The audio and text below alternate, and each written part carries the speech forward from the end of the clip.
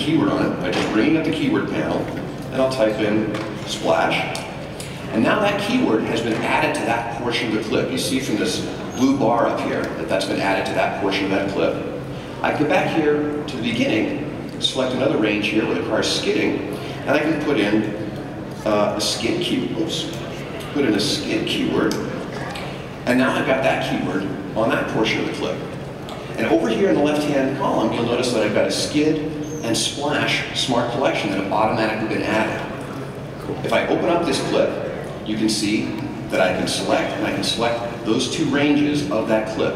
This is really powerful. A lot of times you have really long clips, you have a 20-minute clip, and you might have a few 10-second segments in the middle that are interesting. And instead of having to keyword the whole thing with splash and skid, and then have to go back and find the pieces you want, you can tag just the sections that you're interested in. There's also a favoriting mechanism, like with the favorite button. It's really powerful, and it's amazing when you have a lot of content and you're trying to find things. You can do this, and the keywords can overlap. So you can have the same section of media can have multiple keywords on it. So it's really powerful for being able to organize your footage. Now, the list view is one way to look at this, but I also have a film strip view. And in the film strip view, we get film strips of all your content with skimming. You get to control the time frame. We're currently set to 1 thumbnail for each 10 seconds of video.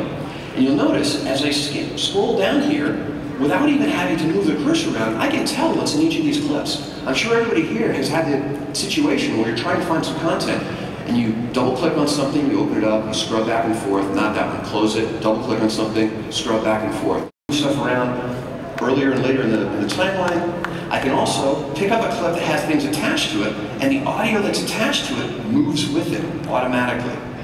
And the timeline rearranges itself as I go.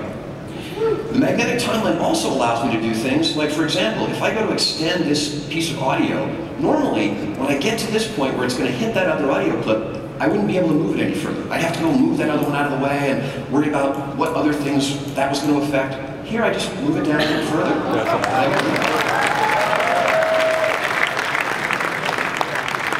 This gives you an incredible amount of freedom to work on a timeline because you're not messing with things further down in time. Your timelines are no longer fragile.